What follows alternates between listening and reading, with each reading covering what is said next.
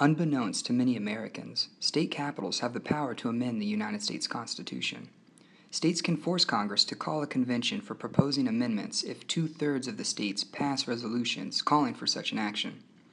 With our national debt over $20 trillion and rising, we now have a growing movement to add a balanced budget amendment to the Constitution.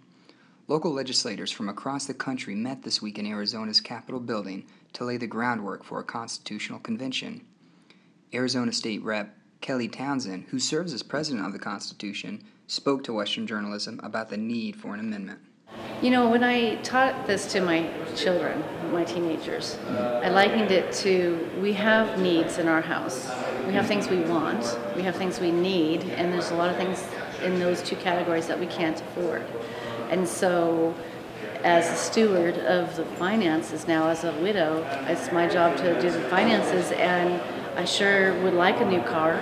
You know, I sure would like a bigger house. I would love to buy the kids each a car. Each of them need a car, and I would love to buy those for them. I can't.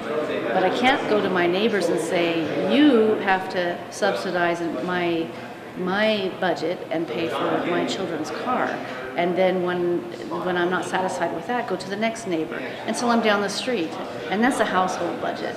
And you apply that principle to the national budget, and that's exactly what we're doing. Isn't it $700 billion a year that we have to borrow just to make our bills? Arizona State Rep. Anthony Kern, also a delegate at the Planning Convention, walked us through the process of the Arizona Balanced Budget Amendment Planning Convention. What the Planning Convention is leading up to is to create a set of rules, recommendations, not rules, but a list of recommendations that when an Article 5 convention is requested, is applied for to Congress, that these rules that we are planning for will be adopted. What we have right now is 27 states that have signed, that have passed a resolution, kind of outlining the process. And what we need is 7 states more to create 34. Once 34 states have passed a resolution, then convention is called, and that's what this is for. We're pretty close.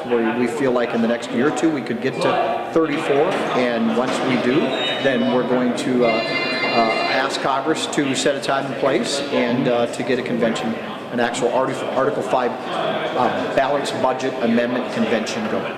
Jason Hopkins, reporting for Western Journalism.